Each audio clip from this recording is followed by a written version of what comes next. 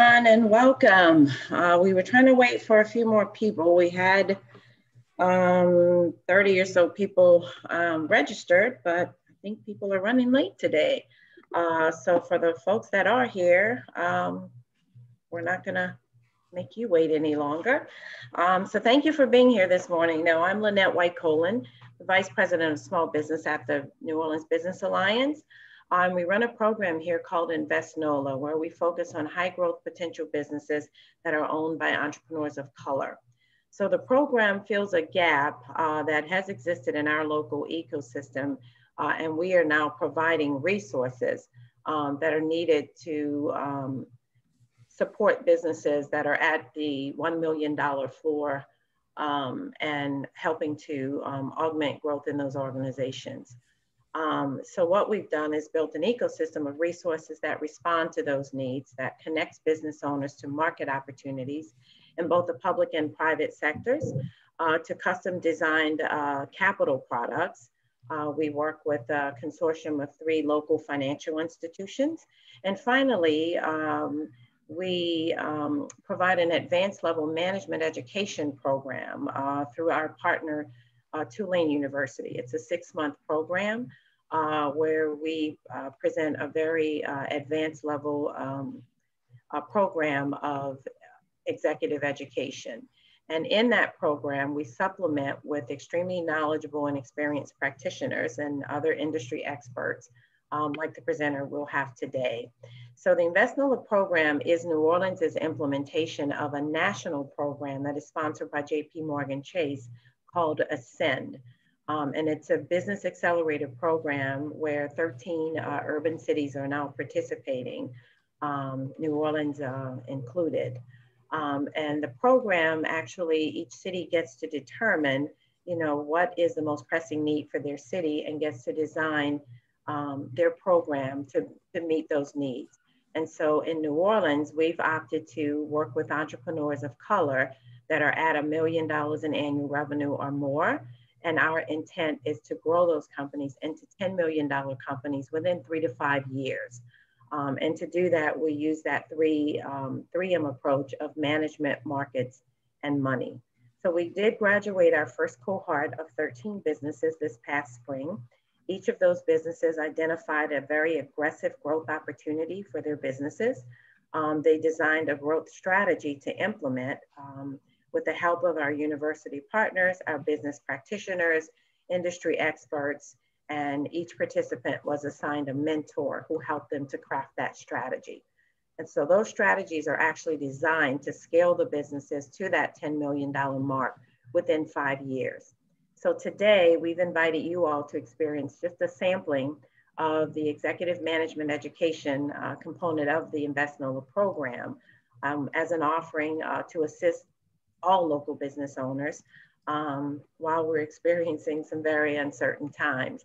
So we'd like to thank our sponsors, JP Morgan Chase and the Cerna Foundation, as well as our local partners here, many procurement partners, the 3 financial institutions that make up the financial consortium, and a diverse advisory board, all who work very diligently to maintain excellence in the InvestNOLA program. So without further ado, I'd like to introduce our presenter for today, Mr. Dave Parker. So besides being just an exceptionally great guy, Dave is also an entrepreneur, a 5-time founder, venture capitalist, and board member. He's been involved in 9 transactions as a founder and board member. His 25+ year career has highlighted his ability to innovate new ideas and scale product and services companies in the US and internationally. Dave is frequently invited to speak at community, university, and accelerator events across the globe. He started his venture capital career with Mitsui & Company in Cupertino, California. He served as Senior VP of Programs and People for UP Global, the merged parent company of Startup Weekend and Startup America. In 2014, the UP Global team held over 1,250 events in 120 countries, 640 cities worldwide, with over 74,000 attendees. So the nonprofit company was sold to Techstars in June of 2015.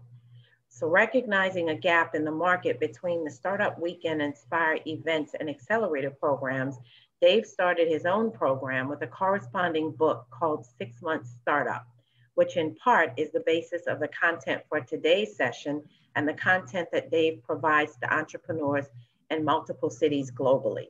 So today we're going to be talking about exit optionality. And for those of you who have been with us for the full series, you know that we've talked about finance, we've talked about pivoting, we've talked about just strategy during uncertain times. And so today we're going to pick up the topic of exit optionality. And it may not be something that most people have thought about, but it's something that you really should be thinking about as a business owner and entrepreneur. So without further ado, Dave, please take it away. Thanks, Lynette. So, and thanks everybody for being here. I know this is a smaller audience than usual, but it's also a smaller topic than usual because not everybody's thinking about it, though. I think to Lynette's point, it's one of those topics you should be thinking about. After all, you've created value. Now the question is, how do you capture that value for what you've created and what do you do with it?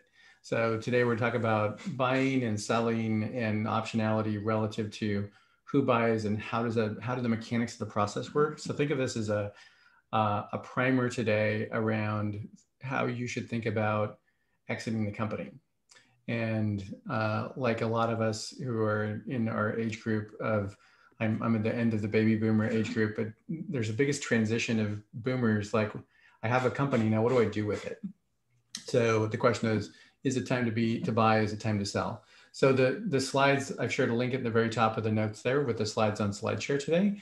And I'll make sure that they're out to you as follow-up to this too, but they're on that link there on below from Bitly. So from a agenda today, it's really choose your own adventure, right? So where do you want to take this? A lot of us got into business because we created our own jobs, or we were passionate about an idea or a particular customer, or we were really good at a particular service and we just left our companies and went and started our own.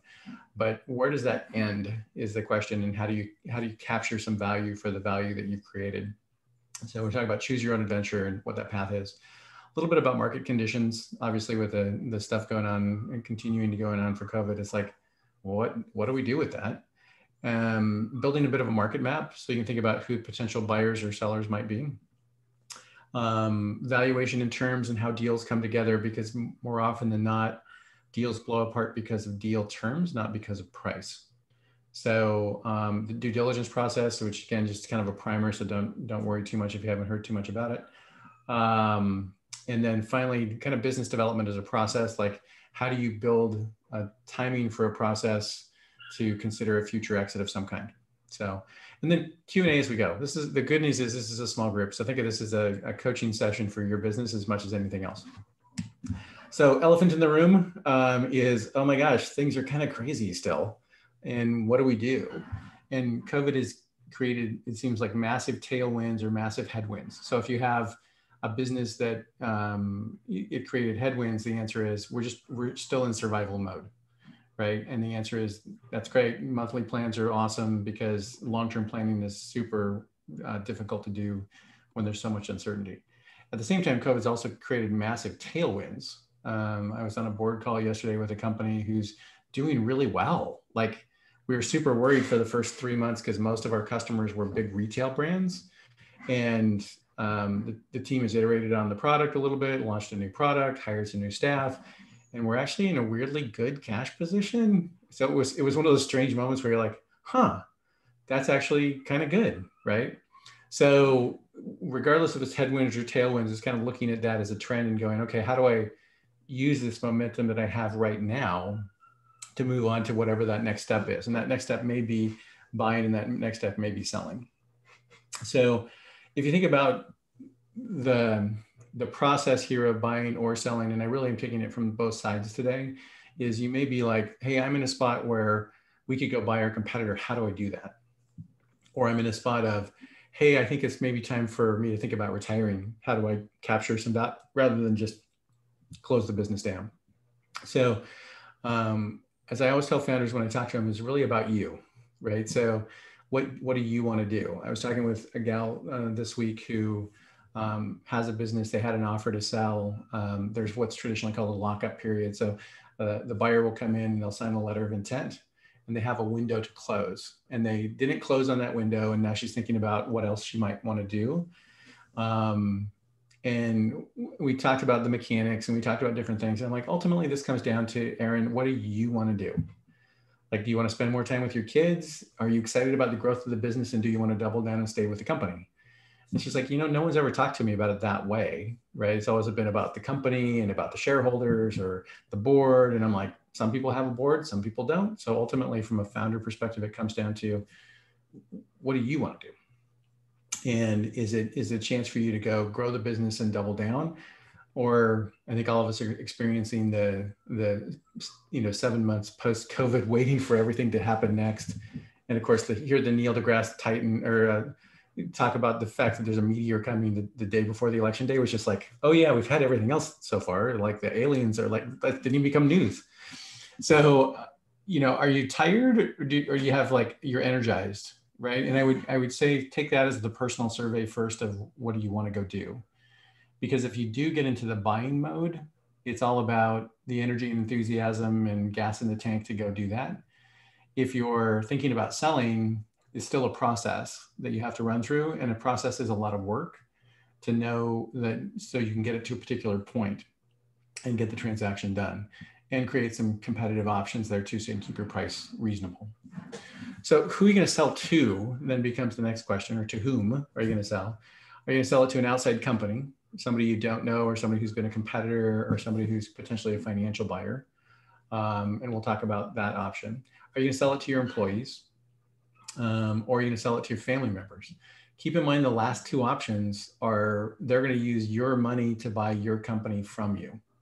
Because typically if you're selling it to your employees, they don't have the money to buy it. So you have to structure a deal so it can create cash for you and payments over time that allow them to take the ownership of the business and allows you to get cash for the value you've created. The same is true with family members. And I'll go through a case study that's a particular family member case study that I walk through as well. So outside company, pretty clean in the process, or if you're going to go buy somebody, pretty clean in the process. It's like, we're going to go buy the company, there's assets, there's liabilities, we're going to make them an offer. We'll walk through those mechanics. But if you decide you're thinking about selling it, maybe like, I'd like it to keep the business going, but I don't necessarily want to work there anymore. Maybe my employees can buy it, or maybe my kids can buy it. And we'll walk through that as a case study example of how you might do that for in either of those two examples. So to whom becomes the question. So the next thing is the business bankable? And is it time to sell? So we've talked about being predictable and forecastable revenue and building a growth plan, like Annette's team has worked on with the Ascend program. Is like, you need to have a growth plan in place, but you also need to be executing on that growth plan so that a bank can look at it and say, oh, this is a question of like, it's growth capital, not risk capital. And what banks think about with that is, if you're currently spending $500 a month on advertising, what would happen if you spent $5,000 a month on advertising? It doesn't matter what the number is or where the decimal point is, but it's more about forecastable and predictable results.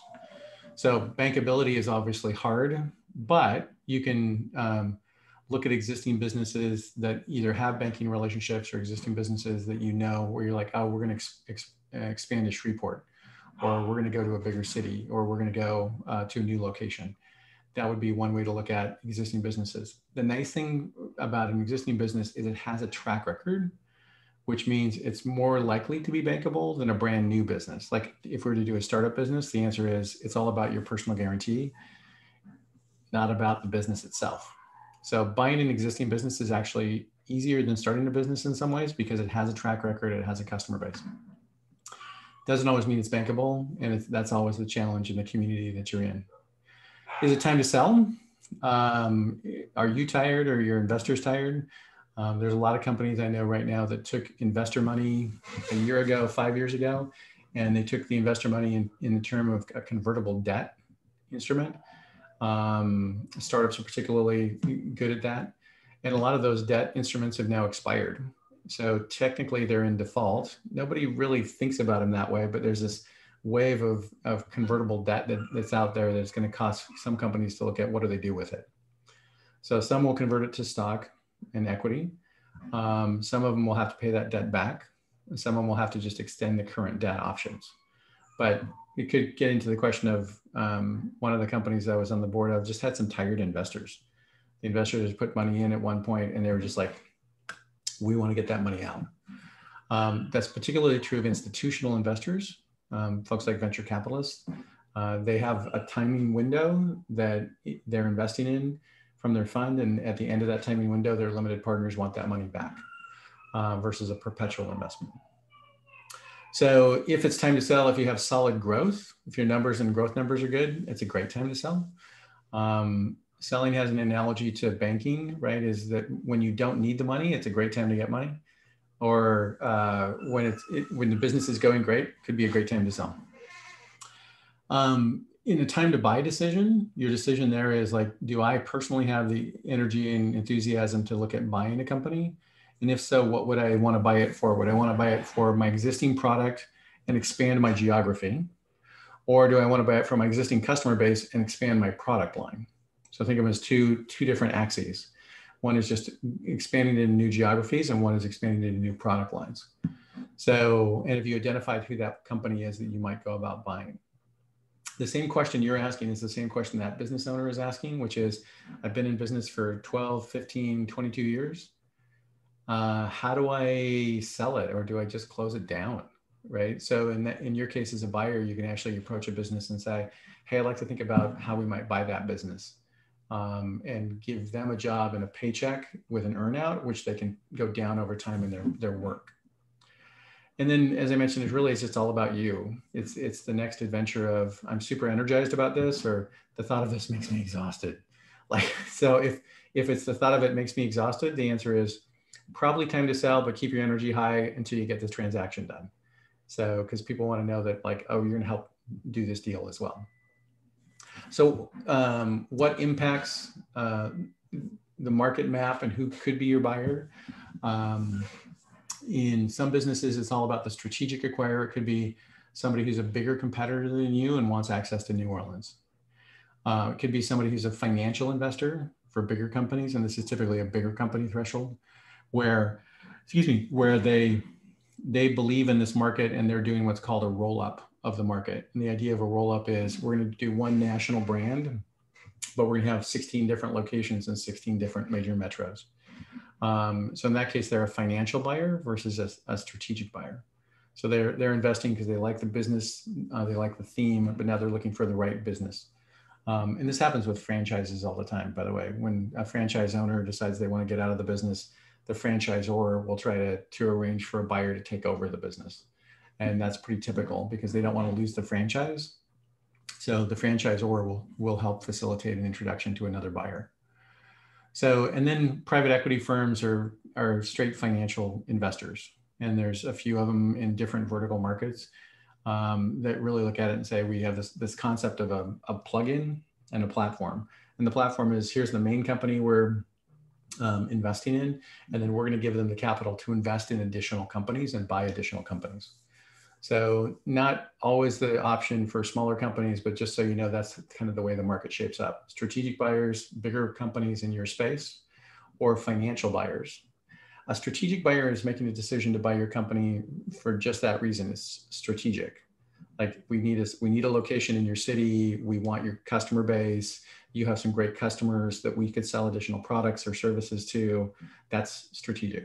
Financial buyers are just doing it in the math. Right. So is this a good deal or not?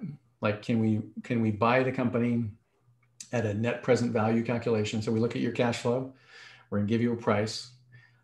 Typically, they're going to give you what's called an earnout, which means they're going to have you continue to run the business. And then over time, they'll continue to pay you out as your commitment to time goes down. You'll just continue to get paid as if you're an employee. A couple different structures. So one of the questions I get asked all the time is, how do I value my business? What's my business worth? And the answer is, it's hard. I used to own a classic car, and the answer is, it's worth exactly what you can sell it for, right? So it was an old Thunderbird convertible. It was in the mid 60s, one of those really big ones. It was a great gold car, but you had to find the person who loved it. Like, they had to fall in love with it. Because if they were just a financial buyer, right, the answer is they would lowball you on the price. But if somebody's like, oh, I love that one. I always wanted that color. That's a great car.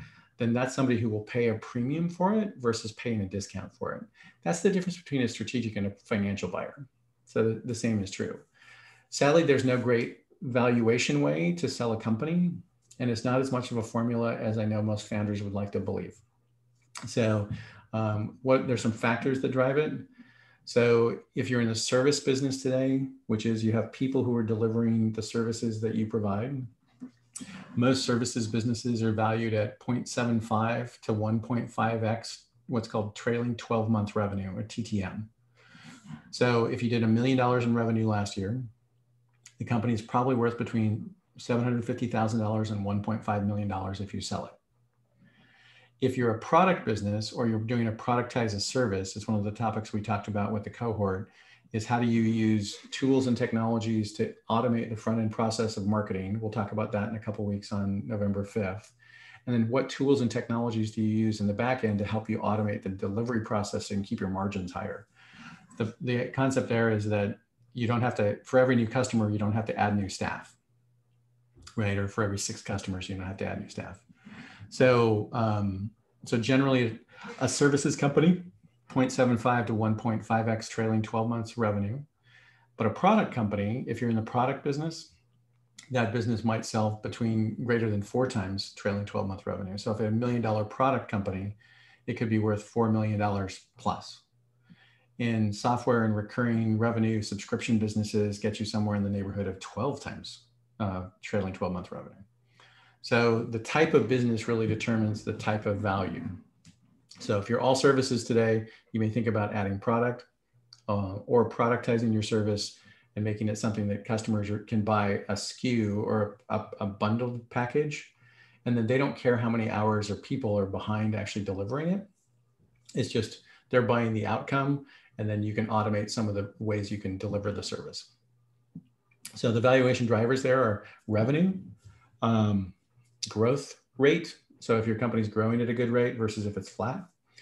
Sector and addressable market. How big is your potential customer base? And how big is the sector? And profitability. So if profitability is going up and on the increase, then there's folks who will look at it versus just straight growth.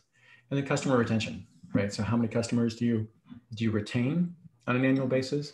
And is your customer base growing? Or are you having significant churn? So, and then the last component is having more than one buyer at the table. So think of this as just a competitive process, just like selling that classic car. If I have more than one buyer, it's easier to bluff around like, I really need to get a better price than that. But if it's the only buyer you have, sometimes you'll get pinned into the corner, and you just want to be careful about that. You want to create optionality for your company. So it may be another buyer in a different geography or somebody else in the industry segment. So, and we've typically seen that increase the value of the company by 50%. So, which is not unusual. So those are your valuation drivers and factors. So growth, profitability, company revenue as a whole. If the company's particularly small or particularly large, you just get to a different buyer profile. So as a buyer, give you an example here. You may look at it and say, hey, there's a company that's in Shreveport. We'd love to have, they've got a good reputation. We've always liked working with them. But I know the owner's getting ready to retire. So you may be able to do a deal with them where you give them 50% cash and 50% over time, for example, over 5 years. And that 50% could be based on a salary payment.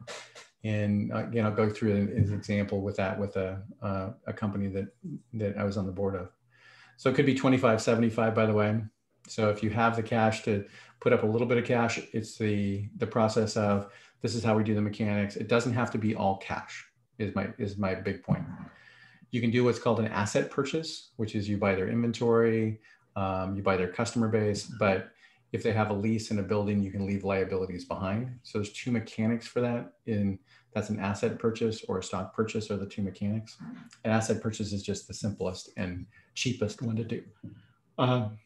You're going to then provide the seller with a job, which is they're going to have a set term. So they're going to stay for 5 years. You're going to pay them this much money. But as you know, as a business owner, that seller then doesn't have to think about payroll on a monthly basis or what their profitability is or you're giving them a job and you're having to manage the operations or particular tasks. You're going to provide the operating cash and the expertise and partially motivation, right? If you want to grow a company and double your business in the next year, one way to double a business might be to buy an additional 50% of that 100% growth revenue. You're going to pay the seller over time with the proceeds from that growth. So keep in mind, the idea here is that you have to have a plan and the confidence to grow the business versus just paying them over time and not grow the business. So it's again, back to you and your desire to grow the company. But as a buyer, that's the way to think about it. So you don't necessarily have to have much cash to do that. And like I said, if the seller is somebody who's like, I just want to retire and capture some value from this, and my customers, take care of my customers and my employees, the answer is that may be a great company to buy. Offer components, what's an offer look like? So you have, think of it as the deal components and the key employee components. The deal components are asset or share purchase, which I mentioned, the dollars that go to the shareholders or to the owner up front. Could be 25%, could be 50%. How much of that money is going to go into escrow? So for example, some of it may go into escrow for the first year.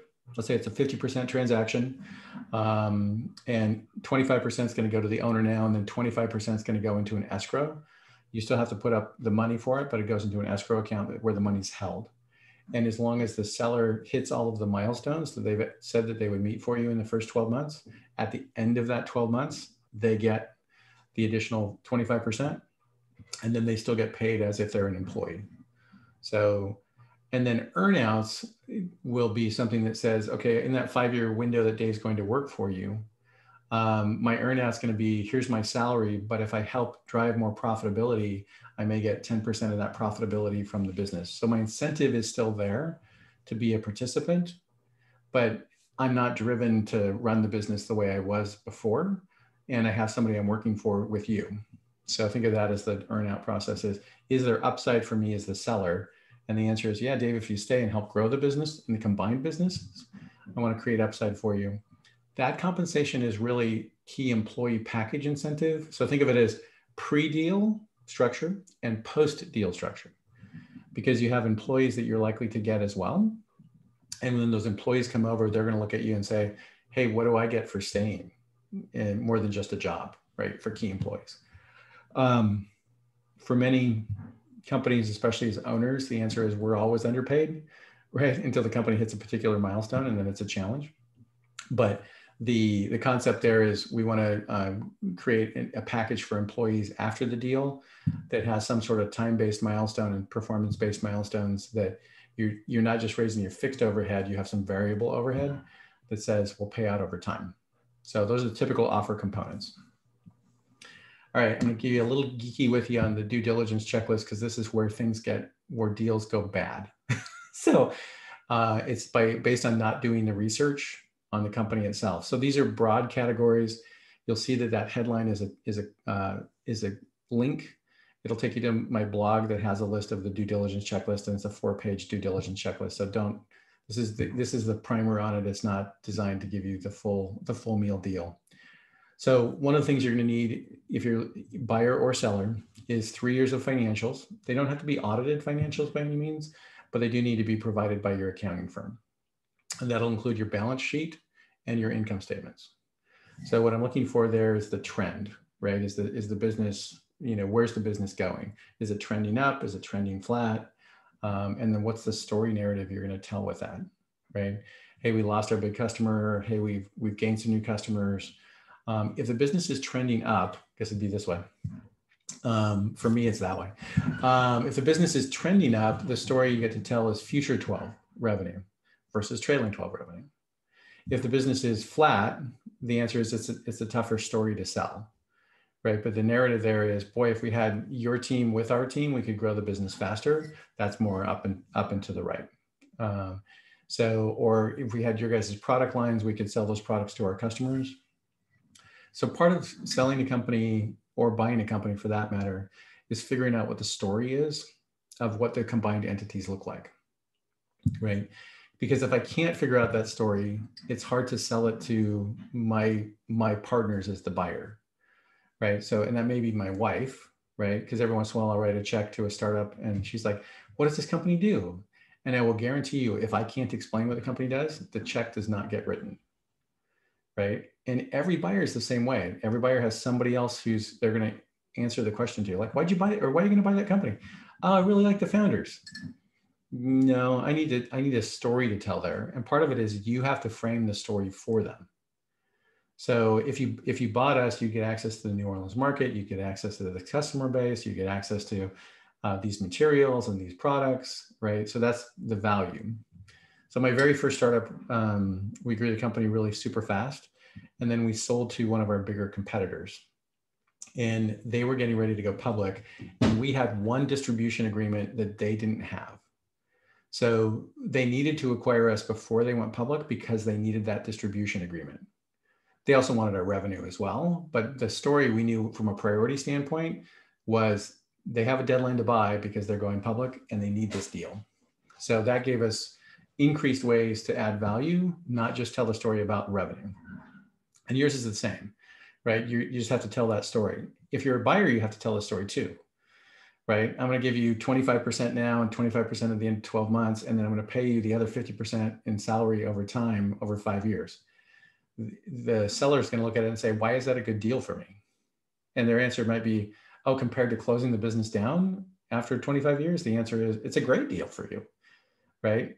But you have to tell that story, and the story's there in the numbers, in the financials, but you still have to figure out how to tell that story as part of it. You're also going to do a forecast, or what's called a pro forma forecast, and a financial model, which is what's the business look like afterwards. So if I took your financials from 3 years and my financials for 3 years, now I need to tell a forward-looking story or a forecast of that combined revenue and combined entity. What would it look like? Because you're going to use that to either get money from the bank or get money from investors, or just for you to have confidence that says, this is a good purchase price. Like, I can see how I can make money on this one. So future growth is that story you're telling. Then I'm going to look at the corporate documents, right? Which is the articles, the bylaws, and the minutes. There may not be any minutes, and that's okay, right? But the articles of incorporation have things like, who are the equity owners? Who owns what percentage of the company? The bylaws have things like notification rights. So if there's 2 partners that originally started, when do you have to provide shareholder meeting notifications and what kind of approvals? So most of us as founders never look at the bylaws when we file them, because our attorney files them when we incorporate. And then when we get to the end and we're looking to do a deal, the bylaws are what dictates how you do what you do.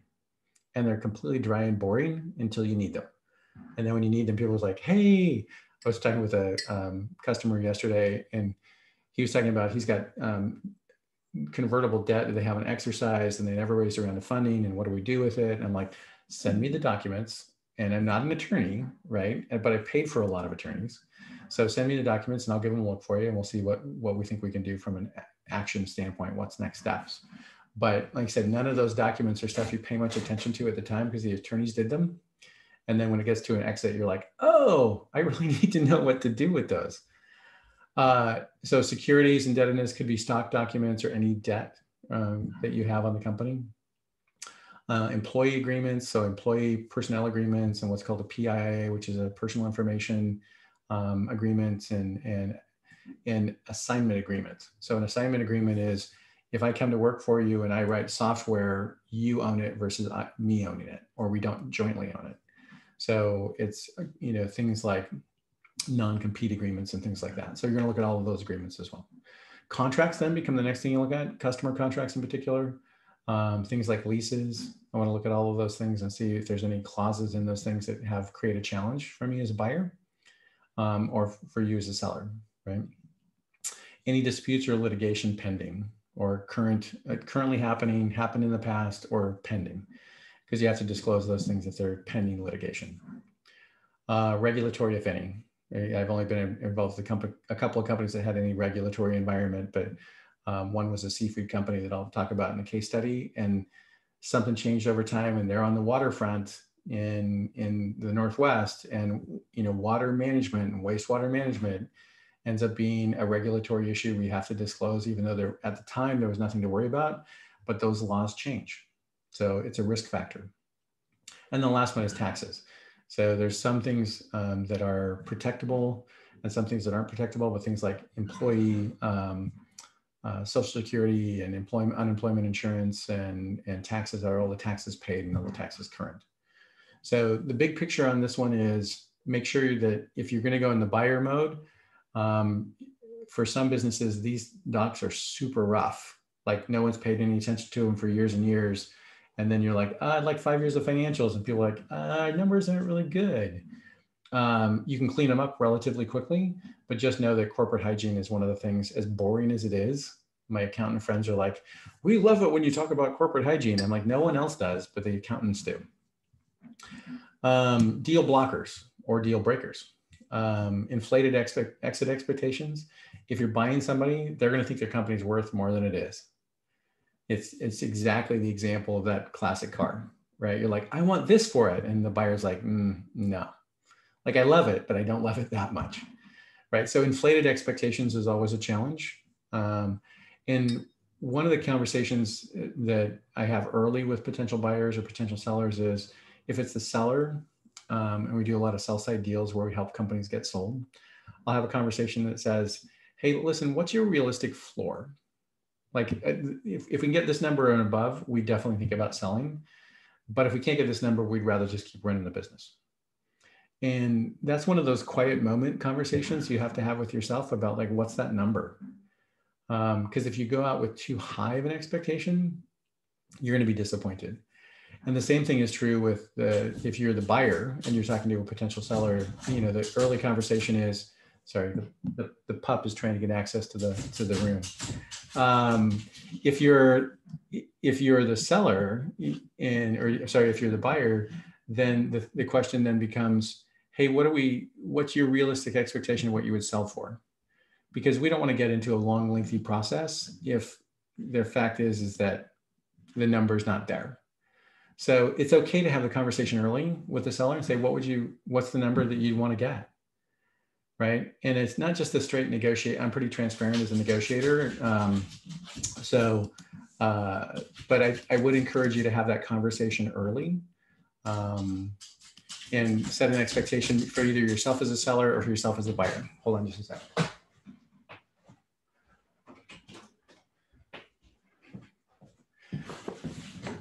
So we used to have a pup who was never concerned about, she was acted more like a cat, right? But this one is, as a 7-month-old puppy, is like, when I want your attention, I want your attention now. And you've seen more humanity now than you've seen in the last 8 months have been good for that, right? So, and thanks, Val. Any questions now, feel free to ask. So a couple other deal breakers or deal blockers. So poor corporate hygiene, I mentioned, taxes or you know, any tax documents that haven't been done recently are a challenge. Any bad or unknown news. So one of the things we always tell sellers is, listen, time kills all deals. So if you want to do a deal and you decide to do a deal, then let's figure out how to get the deal done and get it done as quickly as possible. But you don't want to be in the, in the bad news perspective. And then surprises, right? So, you know, your financials aren't done in GAAP and using accounting methods that are standard. You don't get to make up your own accounting stuff. Like, remember Groupon? Groupon created their own terms for GAAP accounting. No, you don't get, right? You don't get to do that. So cash accounting or loans to yourself or things like that, those are things that are just deal blockers or deal breakers. So you just need to know that if they're there, and you want to get that part of the story out early, right? So you can imagine if you're a buyer and you go to meet with a seller in a different city in Shreveport, and you find out that there's a loan to a family member that's on the books from the company that hasn't been paid for a while, and you're like, if you're the buyer, you're like, things like that are going to drive the price down. If you're the seller, you want to figure out how to disclose those things super early in the process. So just know that that's part of the process. All right, case study wise, let's talk about a couple of case studies. So one is a family-owned transition business. This is it was a 95-year-old seafood company when I joined their board, and 10 years ago. They're now 105 years old company, third generation. Super interesting case study. It was 3 sons. We're all applying to run the business. They're the 3rd generation. So grandfather started it, passed away. Dad was in his late 60s and wanted to transition and spend more time doing other stuff. And so all 3 boys applied to be CEO, which makes Thanksgiving super awkward, right? Is if dad chooses who the CEO is. So the dad brought in an outside board to help choose the CEO and to help create a structure and a process. So they negotiated the price between the dad and the sons. We weren't involved as the board. They used a third party to help facilitate it. But like I mentioned early on, is if you're going to sell your business to your family or your kids, they're going to use your money to pay you back for the business. Versus if you sell the business to a third party, they're going to use real cash to pay you back. So in this case, they set a 10-year window for a payback. And it was up to then the CEO, which ended up being the middle son, to take all the drama away, to build a growth plan with the board, to help build a growth plan to both pay back the dad and also to create opportunity for the company for the future growth of the company. So, so that was the process that they went through. They used the board for the dad to not have to bring all the family relationships into it. And the other 2 sons stayed on the board of the company as the 3 owners. Anytime you go multi-generational, by the way, there's always something quirky about it because somebody who's not directly involved with the business always thinks that somebody else is holding out some numbers, right? So it's just, it creates some quirkiness. So you have to over communicate. So by bringing on an outside board, that's one of the ways he went about doing it. So question here, what are some of the best practices for startup companies to follow in order to be great businesses to sell within 5 years? Totally great question. So I think if you look at the market that you're in now, one of the things you want to start looking for is, well, I'll talk about this in the business development process after the case studies. So I'll actually park that question for now. Lead time to prep to enter into a selling situation, probably 4 to 6 months, Wayne, as far as prep goes. Like I've done it we've done deals in 4 months and they were pretty buttoned up. Like the financials were done, the taxes were clear. Like if those things are done, you could get a transaction done in 4 months, usually 6 months. So we did one over the summer that we closed in July, all on Zoom, by the way. Never met the sellers until we were in finals and the CEO flew to Atlanta to meet the seller. So definitely uncharted waters. But so it's doable, right? But you need to think about it as if the corporate hygiene's done and if those things are clean, totally okay.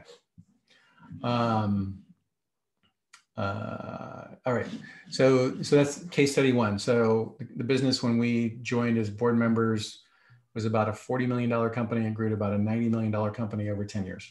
So super exciting, but it was never going to exit because as a 95-year-old family business, right, they weren't going to go sell to somebody else. So we weren't thinking about selling it once the transition happened. We were thinking about transitioning it from 2nd generation to 3rd generation. And how did we do that and preserve the family relationships and dynamics, thus bringing a board, right? And then the growth plan and supporting the new CEO in that growth plan. So in this case, the dad got paid out on an annual term that looked like salary so he could stay on benefits. Right, but basically it had a time frame for that 10-year payback with his expectations of participation in the company going down over time. And I'll tell you, at the end of the first year, the new CEO, the middle son, was like, yeah, he needs to be out of the office more than, like he's been in the office too much, right? Which is hard because he'd been in the business since his father started it, right? He'd grown up in the business. He's already been around the business. It's part of his identity. And the reason I bring it up is when I sold my first company, I'm like, it's part of my identity. Like, what do you do when you're done? So that's case study number 1. Case study number 2 is a strategic sale. The company we just sold, one of the things that we did with them, this is actually an earlier version than when we sold over the summer. So we had ongoing business development discussions with strategic partners. So we looked at it kind of to your 5-year question is who is likely to be an upmarket buyer and how do we partner with them earlier? So using business development as a path to build a relationship. So that's really part of the process. We saw one strategic basically had a letter of indication of interest indication of interest or letter of intent is basically the same thing with different levels of commitment. An IOI is basically, hey, show us your due diligence checklist in what's called a data room. So you have like a Google Drive that we take all of your corporate docs and we move them to a thing called OneHub or something like OneHub. The difference between a Google Drive and a OneHub or a data room is really just all of the documents are watermarked. And you know who went in and looked at all of the documents. So it'll show you a history of who's looked at all the documents, when they looked at it, how long they looked at it. And if somebody prints out something or does a screen capture, you'd see Dave Parker's name across your screen capture right now, so that it would show that who if that document got out and got public. So they signed a non-disclosure agreement. They signed a letter of intent. We gave them access to the data room. They had 30 to 45 days to get a deal done. And in that case, we actually started a competitive process at the same time and brought multiple deals to the party, or multiple bidders. And it ended up selling to a strategic buyer, not the person who with the initial indication of interest. And it sold for about 50% higher. Just know that, again, competition's good. It gives you confidence as a seller to make sure you're willing to negotiate. Versus if you have one deal in hand, you're like, I'll probably just take that deal, versus trying to drive the price up. I mentioned business development as a driver for M&A, but this is really the way to think about it is, should you be talking to your competitors? Sure, don't share secret sauce or, corporate secrets, but the fact is they're going to learn from looking at your website, or they're going to learn from watching what you do. You may as well have conversations with them, right? Is it a trade show, an industry event? Like, build those relationships and upmarket relationships, because if they're the bigger company, at some point they may look at it and say, hey, we've worked around each other for 10 years or 5 years. I always thought you ran a great business. Like, let's figure out how we put the two businesses together. So those are your strategics. Private equity, if you're on the larger side, there are companies who, if you're doing 3 million in revenue and $500,000 or more in profitability and EBITDA, so it's earnings before tax and depreciation expense. Private equity buyers are making a straight financial decision to buy you, and they could buy all the business or part of the business. But again, think of those as like, they're just doing the math. Like, if we give you cash now and you continue to run the business, we'll both make more money on the back end of it, but you lose a lot of the control that you're used to having as an autonomous founder or a solo founder. So that's a process you can use to help build relationships over time. So with that, I'm going to kick it open for Q&A. We're right at kind of the top of the hour, and got about 15 minutes for Q&A for you. And feel free to ask any specific questions you have about your particular deal, or if you want to take them offline, I'm happy to do that too. Dave, so are there websites, are there places where people would go to sort of find companies that are looking for companies like theirs, or is it that you just use a broker? Well, I mean, it's a great question. So there's a website called BizBuySell, BizBuySell, and that has a list of businesses that are for sale. So you don't always have to use a broker. You can use an attorney to help you with the deal terms, as long as it's an attorney that's done it before. You can use a broker. And the brokers come in kind of about three varieties. There's kind of straight business brokers that are trolling through BizBuySell and looking for people, and they feel more like a real estate broker, right? They tend to be geography based. They tend to sell businesses that are relatively small, and they take a straight commission for it, very much like a real estate broker would. So those biz brokers are they're in the market. You should expect to talk with them, especially if you are going to list your business. Then you have advisors, a little bit like what Mark and I do for NextPath, which are larger stage companies. They have a minimum fee involved, and the minimum fee may be too high.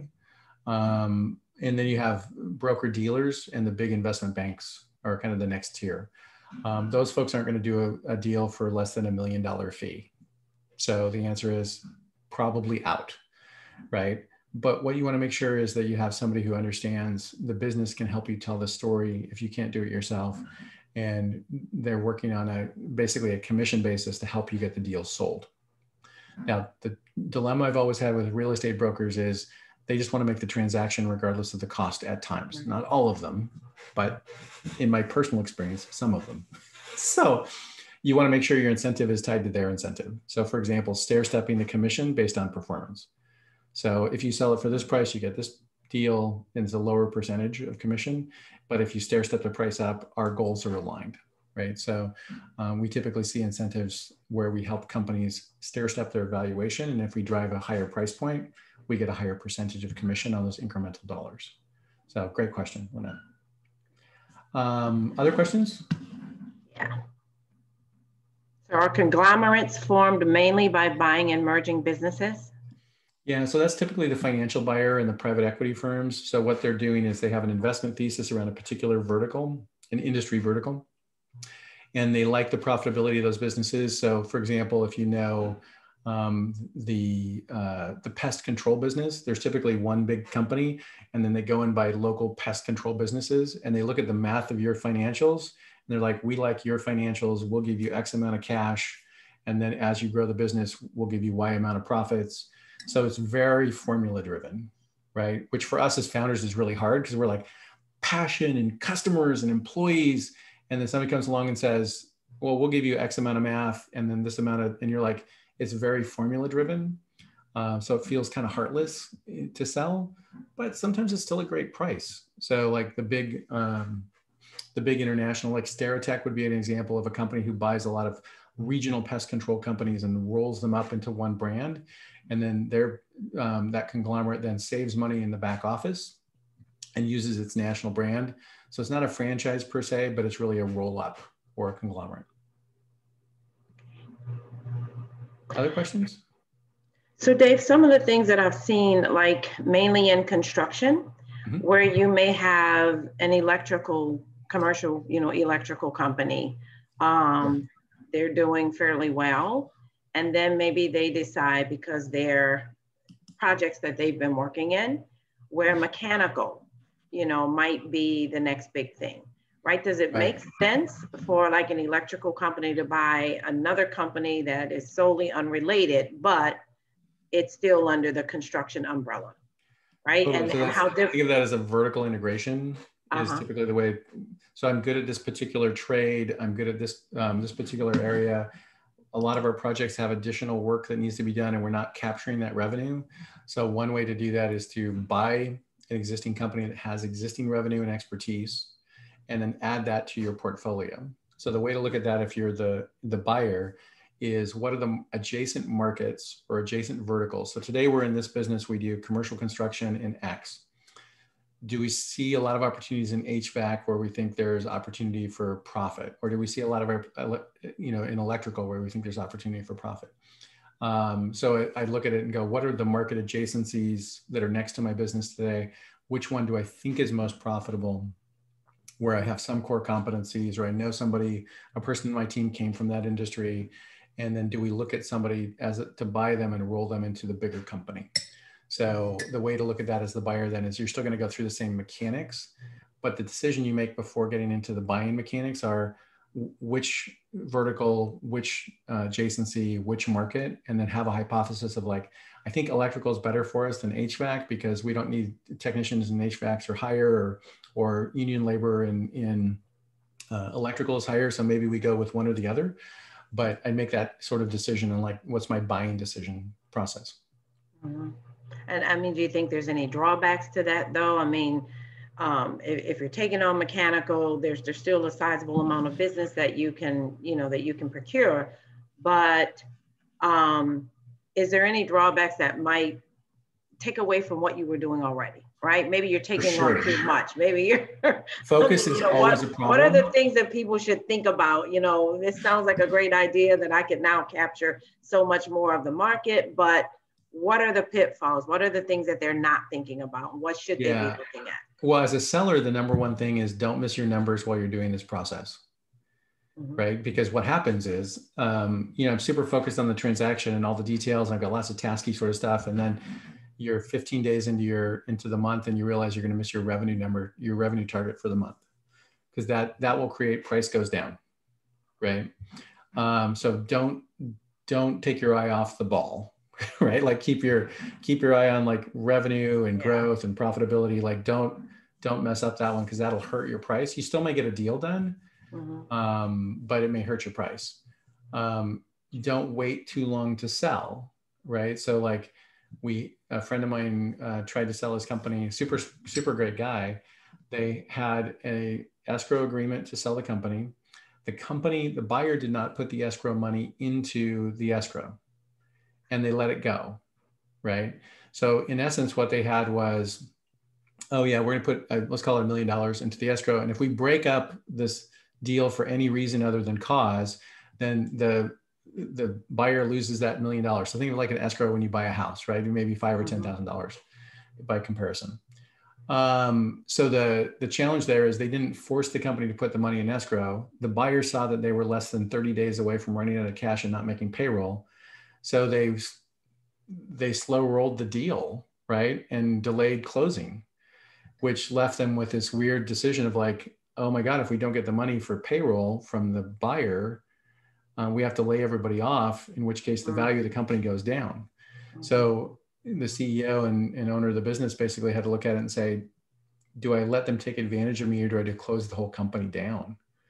And he ended up sending out an email to a bunch of other CEOs in town that he knew and said, hey, we're basically selling everything and you can interview my entire team, because I don't want my team going to this bad buyer who was a bad actor. And he set up interviews for his entire team to get interviewed, and like 80% of his team got hired, and they ended up not doing the deal, which is super hard. But part of it is the lesson learned is, if there was an escrow, you have to enforce that escrow is going to happen, because if you're too close to running out of money, that's a problem, right? And I think that's always the problem, especially I saw the note here too about commonly made mistakes about bankruptcy. It's like, if you're living too close to the edge, right, that's a problem, right? And by the way, I say that not as a criticism, I say it from personal experience, right? So of the 5 companies I started, I had to close 2 of them. But being a perpetual optimist as a founder, you're like, no, it's going to get better, right? And during the Great Recession, the answer is, oh, hell no, it did not get better, right? It was tough. So I say that as not as I say it from being an insider and going, oh yeah, no, I've seen that dark phase to go through. It's not fun, for sure. So commonly made mistakes that lead businesses to bankruptcy. Overly optimistic is number one. It's just like, oh, it's going to get better. Things are going to be good. Like when we talked about pivoting a few weeks ago, if you didn't see that one, please go grab a look to that. I think I would say I'm perpetually optimistic as a founder. Most founders are, though. Yeah, well, we're on the brink of delusional. Yeah, I don't think I've ever met a pessimistic founder. Yeah, it's past optimism. So, so I think when I look back at the one we closed in 2008, 2009 during the Great Recession, so the company I was running at the time was an international company that helped US companies launch their presence in China and found bilingual talent in China to help them do that. So the business was growing, compound annual growth rate was great, monthly growth rate was great, right up until September of 2008. And before firing started, the layoffs started, the hiring stopped. So within a week or 2 weeks, we went from customers, revenue, hires, and 2 weeks later, it's like nothing. And so to answer your question, Rakia, the answer was, I'm like, we'll just sell something else, right? We'll just sell services, right? We'll become a professional services company because we have developers and we have blah. But at the time, all of the software development work was focused on social media and getting stuff connected to social and Facebook and Twitter and blah, blah, blah. But in the Great Chinese Firewall, you couldn't test any software against that because you were blocked. So I went to a business that I knew, started to try to sell something different, and was too optimistic about that. And I kept the company open 6 months longer than I should have. And personally, it was super expensive because I didn't want to fire my team. So I took money out of my savings and my debt to fund the team that in retrospect, I should have looked at and gone like, oh my God, this is not going to get better anytime soon. And social is not going to work in China. So we shouldn't be in that business. And that was a super hard decision because you love your team and you've got investment, and your sunk cost in any business is so freakishly high that you're like, well, I can't walk away from it at this point.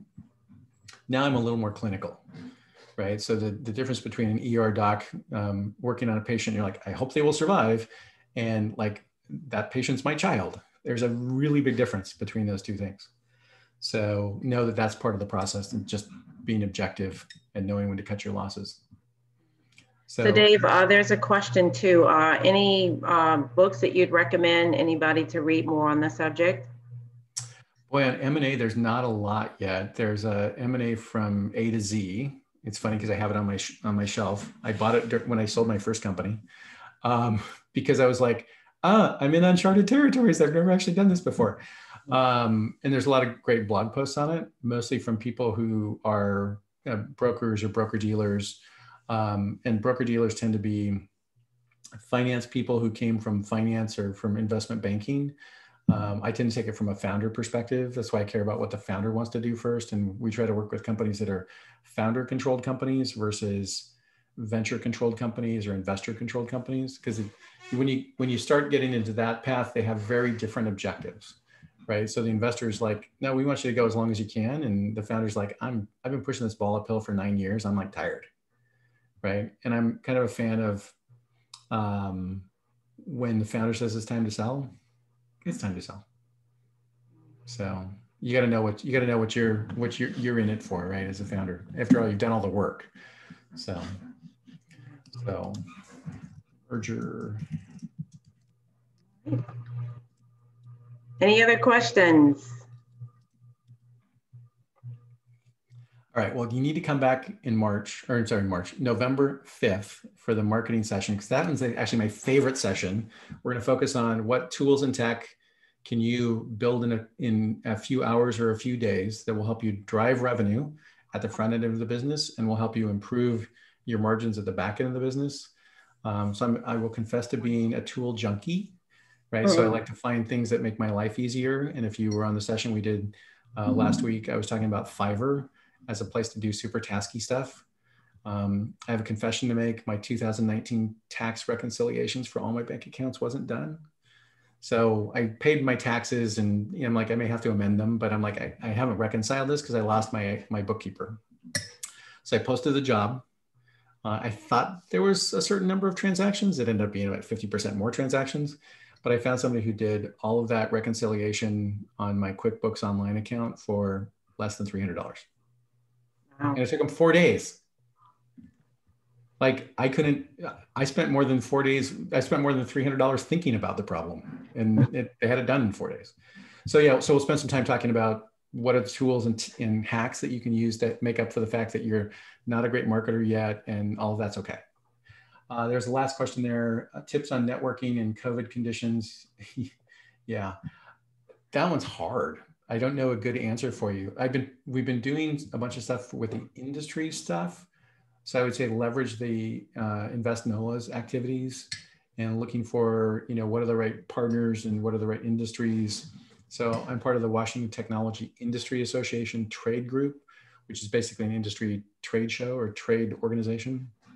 And so I've gotten plugged in there and volunteered and I'm on the board there. So it's my way to get plugged in and be seen as a thought leader in a particular category. So if there's a nonprofit organization like that where you can plug in as a volunteer or a lead, I would encourage you to think about it that way, because it's a trade association that makes sense for my industry segment. So that's one practical way to do it for me. And yes, I love Fiverr as well. There's stuff where I'm like, if I have to think about how to do this, can I post that job and let somebody else do it? The hack, I'll let you go with this one. I was going through, we're finishing the book edit stuff and it's going back and forth with my final editor. And I'm like, I should optimize my table of contents around search terms. So the headings for the chapters, if I could change it slightly and tweak it, maybe it has access to like twice the amount of search terms. So I took all the table of contents headings, posted it as a job and said, should I optimize these to improve the search results? And I got 2 people that did that job in about a day. And I'm like, ooh, I should tweak that headline this way and that headline.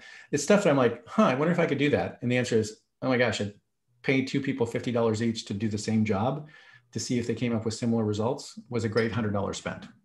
So things to think about. Wow. Lynette, thanks for the time today. I'll hand it back off to you. Great. Well, thank you. So you all just got, I would say, almost a personalized session today with Dave by the group being so small. People usually don't think they need to think about exit, and it's something that you should think about when you start your business. So hopefully, I know this information for me was very valuable, and I hope you guys got, as much out of it as I did. We appreciate you attending. Dave has already told you all the reasons why you should be back here in 2 weeks on November 5th to talk about marketing. And it is just so much more than putting an ad together or doing a posting on social media. So please come back for that. And as he said, that's his favorite topic. So please come back and invite some of your other entrepreneurial friends to come back. We don't do this often for free. We hope that you'll come back. But we also invite you all to visit our small business page at nolaba.org. We have some very valuable tools that were designed explicitly for small business use. We have a comprehensive data tool called the NOLA Bit, or the Business Insight tool. It will help you to look up a lot of the information you heard from Dave today about things that you need to do. Competitive analysis, it's a lot of publicly sourced data, but information that as a small business that you can use. It's all put there in one place, so you don't have to link out to all of the different federal websites. It's all in one place on our website, free for you to use 24/7. We also have a tool called the Crescent City Biz Connector. It's actually a navigation tool to help entrepreneurs find local assistance. So there's a number of organizations, probably somewhere between 60 and 70 organizations on there. You tell the system what you're looking for, it will give you a list of organizations that are available to help you locally. And then finally, we have an opportunities portal where members of the public and private sector procurement officers will actually post available opportunities for small businesses. So you should go there often because opportunities are posted every day. So those are opportunities for your small businesses.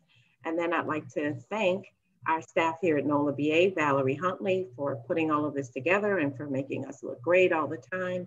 And then finally to my friend Dave Parker, who is amazing and awesome and just knows everything entrepreneurial.